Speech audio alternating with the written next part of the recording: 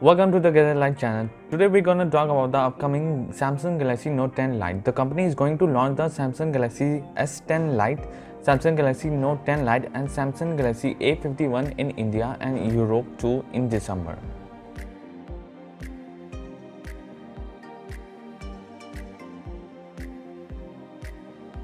We will talk about the Galaxy Note 10 Lite here, which is the most interesting part of Samsung launch event. Well, the details about the Galaxy Note 10 Lite is pretty limited, but it's set to have 128 GB of storage. Well, obviously it will comes with S Pen to justify the Galaxy Note series title, and it is also said to have flat screen instead of curved screen.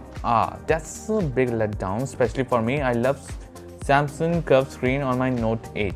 Moving on, it will have a Super AMOLED display. Other than that, Galaxy Note 10 Lite will retain 3-module camera setup at rear, just like the Galaxy Note 10. Moreover, it can come with Snapdragon 855 or a trimmed down Exynos 9611 processor. The battery could be 3500 mAh, same as Galaxy Note 10, and supports fast charging. The good thing is that it will come with latest Android 10 out of the box. Other features include USB Type-C and a 3.5mm jack considering it's a light version, a glossy finish design, a fast charging support and more.